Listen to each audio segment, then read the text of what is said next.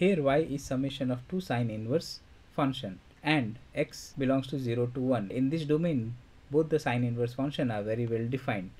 So to find dy by dx, we can differentiate both the sides. Now we know that derivative of sine inverse x is equal to 1 upon under root of 1 minus x square.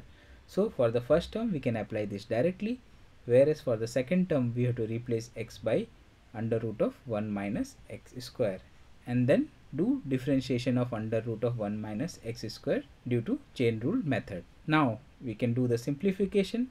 So our second term will get simplified to 1 upon under root of x square and then followed by the differentiation of under root of 1 minus x square, which is equal to half of 1 upon under root 1 minus x square d by dx of 1 minus x square. Here again we have applied the chain rule.